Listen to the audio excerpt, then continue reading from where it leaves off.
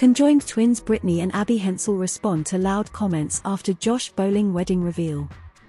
Brittany and Abby Hensel, the conjoined twins who starred in their own TLC reality series, had a bold response to online comments about Abby's marriage to husband Josh Bowling.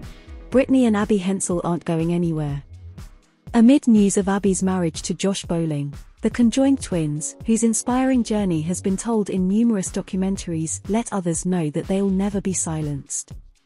In fact, as the 34-year-old sisters pointed out, their story is one that stands the test of time.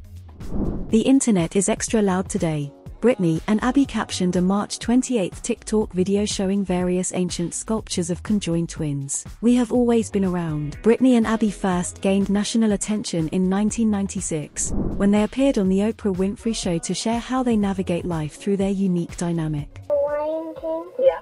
Because, Timon is so funny. Oh, Though they each can sleep, eat and talk separately, Brittany, who is anatomically joined to her sibling from the belly button down, operate one body, resulting in the siblings needing to be highly in sync with one another. Their case was also explored in the 2007's Extraordinary People, the twins who share a body.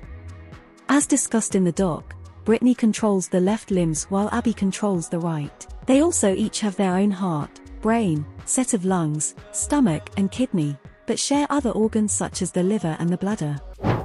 "We are totally different people," Brittany noted. "We usually bargain with each other like, if you do this, I'll do that, or we take turns." After starring in their 2012 TLC reality series Abby and Brittany, the Minnesota natives retreated from the public spotlight to focus on their transition to adulthood. In recent years, the pair chose not to publicly discuss certain details of their lives, including Abby's 2021 wedding to her husband Josh, though they recently shared images of them all together on TikTok.